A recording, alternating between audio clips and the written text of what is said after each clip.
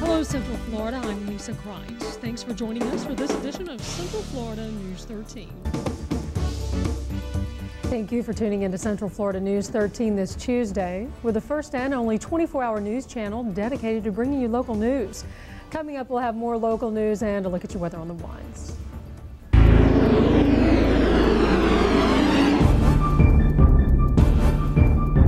We are bringing you the very latest each half hour on the search for John F. Kennedy Jr.'s plane off the coast of Massachusetts.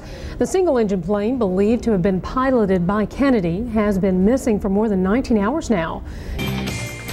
Today on Dayside, hundreds of people are searching for any sign of Natalie Holloway. Lisa Kreitz is spokesperson for Greppo Anderson in Aruba. They own the restaurant where Natalie was last seen. That's Carlos and Charlie's. Lisa, thank you for being with us. Boy, I tell you one thing in this case, Lisa, that kind of startled me, and I probably started all Arubans, is that Aruba takes such care in taking care of their tourists. They absolutely do. In fact, I was talking to one of the producers earlier, and they have something called the Aruba Hospitality and Safety Foundation. This organization was created 4 years ago, primarily to focus on the safety and security of the island and really up the measures on that. More than $1 million a year are funded into this organization by the private sector. So it gives you a better idea of how important the government wants this island to be for the tourists, the local, the citizens, the visitors, and it's really a nice place in an unfortunate situation.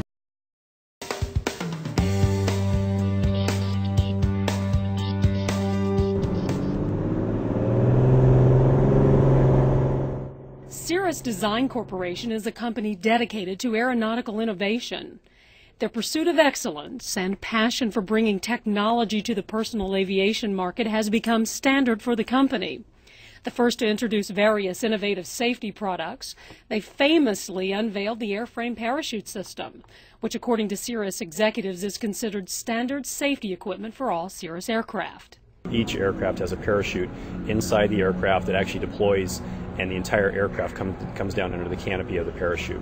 Ranging from a moderate $199,000 to over $500,000, Cirrus products are considered less costly than most in the marketplace.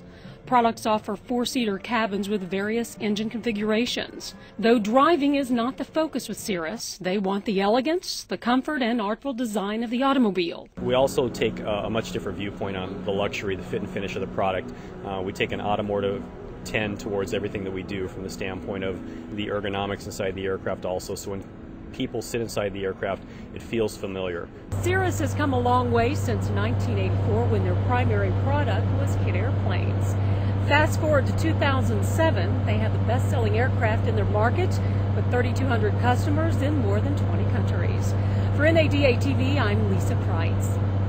Dave Cottrell is here with a last look at our weather forecast. Nice weather this week. It was nice and cool. Nice and cool, but cloudy rainy. and rainy. Cool weather in sight this week, Lisa. Sorry about that. I know you're anxious to get your winter woolens out. Actually, you know, it's so sunny all the time in Florida. I like it when it's a little cloudy. A lot of folks do. I like that, and I'm ready for winter. It's almost like a change of seasons, but not quite. Exactly. Thanks, Dave. Yep. That's 11 at 11, but don't go away. There's much more news, weather, and sports just ahead on your 24-hour local news channel, Central Florida News 13. This is an InHealth news break. I'm Lisa Kreitz, and Health News this hour. Doctors may soon have a new tool to predict heart attacks in patients with no apparent symptoms of heart disease. An experimental type of magnetic resonance imaging, or MRI, is being developed at Stanford University. I'm Lisa Kreitz, and Health News this hour. A popular arthritis drug may now be able to help patients with heart disease. Researchers at Baylor Medical Center say the drug Enbrel may help restore the body's normal balance of proteins. And if you're turning prematurely gray, chances are it's just a sign of getting older. Scientists say graying is a sign of pigmentation loss in hair, which can begin as young as age 20, but picks up in the 30s and 40s. For more health information, visit our website. A readiness survey shows the Sunshine State to be one of the most prepared states in the nation. Orlando Sentinel high-tech industry writer Richard Burnett is in the Sentinel newsroom with survey results. Hi, Richard. Thanks for joining us. Tell us more about the survey. Well, Florida officials are very optimistic to say that they believe Florida won't have a problem when other places might. Were any localities still not prepared? Well, as in any survey of this type, yes, there are some trouble spots. Richard Burnett of the Orlando Sentinel with information regarding the state of Florida and where we stand in our preparations for the new millennium. Richard's story about the state's Y2K readiness can be read in Tuesday's Orlando Sentinel. Rudy is the third trained Alzheimer's dog in the country and the first in Florida.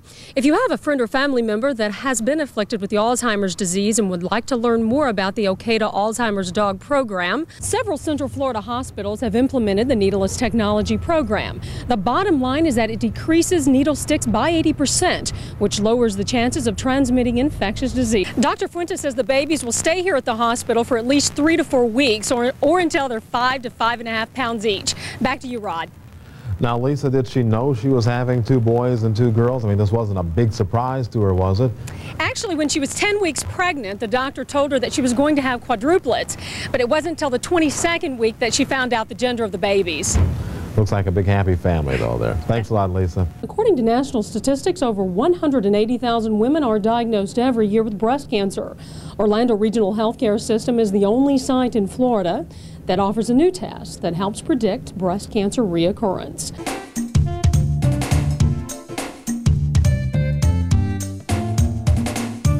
Having a baby when you're around the age of 40 is not always easy. The chances of carrying a baby to term, however, increases 95% after the first trimester of pregnancy. That's when doctors can see cardiac activity and the chance of a miscarriage drops to less than 5%. We've caught up with one Central Florida woman who has just completed her first trimester of pregnancy at the age of 39. And in our 3-part series, we're going to follow her through this pregnancy to the end. Have a happy Thanksgiving. I haven't gained weight yet. You will. Yeah, I've been throwing up a lot. That's a good sign. That's why you didn't miscarry. That's what I... Meet Orlando resident Lee Herr. She's 12 weeks pregnant with her first child, and she's almost 40 years old with a history of miscarriages. So you can understand her excitement as well as her emotional and nervous state of mind. And this is Dr. Plotkin, Lee's OBGYN for the past 8 years. He's been through 1 miscarriage with her. The most likely diagnosis is it was just an abnormal fetus. We can't really tell. It was not that far along. Although I believe we did see a heartbeat on an ultrasound and then lost the heartbeat. The most likely diagnosis in that case is an abnormal fetus, even though we can't prove it.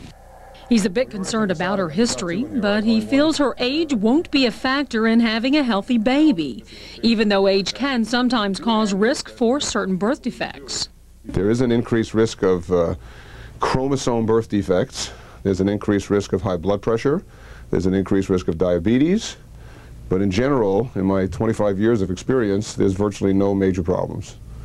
The biggest problem is the conception in the first place. Lee has also had problems getting pregnant over the past few years, most likely because of her age. The peak fertility time for women is 20 to 25. Getting pregnant after your mid-20s is tougher. Dr. Plotkin says stress levels and quality of ovulation are the main culprits. If a woman delays childbearing purposely, then there's a lower fertility rate, which makes it much more frustrating for the patient and for her physician who is trying to help her get pregnant. Luckily, after several years of trying, Lee is finally pregnant again. At 12 weeks, she's yet to hear her baby's heartbeat, but she's waiting anxiously. And look at Lee's face. That could be the best Thanksgiving turkey present I know. Did you hear how fast? Now that's your pulse. And there's Lee's baby. So she has successfully gone beyond all of her previous problems. I just wanted to make sure that she stayed pregnant and we saw a heartbeat and that we didn't lose the heartbeat this time. And she had several early ultrasounds and we were very happy to see a heartbeat that didn't go away. So therefore we knew that this was a viable pregnancy, and she got beyond the 3rd month and didn't miscarry. So Lee's first trimester of pregnancy is over. All checkups and tests have been A-OK so far.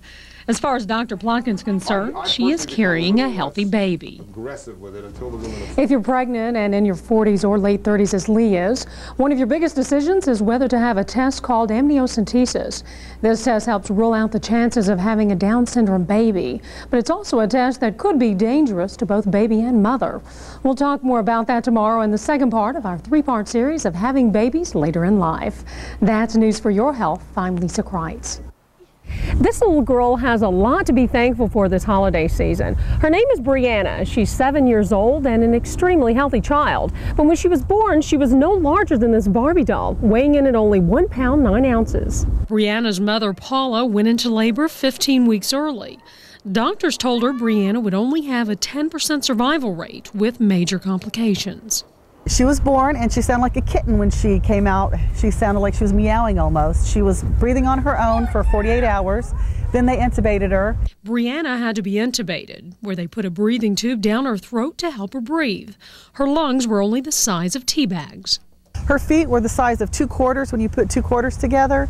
And after she was about 2 months old, we started getting more comfortable around her and would pick her up because, she was this big. And then I took my wedding band one day and I slipped it over her whole hand, and it just went all the way up to her shoulder. And it was very scary to know that, oh my gosh, her arm was no bigger than this. Premature babies can face unlimited complications such as cerebral palsy, brain bleeds from too much oxygen, blindness, and even deafness. But Brianna had only one major problem, a bout with pneumonia at 3 months. She spent 75 days in the hospital before being released. The Guinness Book has a world record for smallest infant. It's a little boy, and he was 1 pound and 6 ounces. And they didn't have a record for a female, but Brianna's 1 pound and 9 ounces. So we're thinking she's probably pretty close to being one of the world's smallest babies.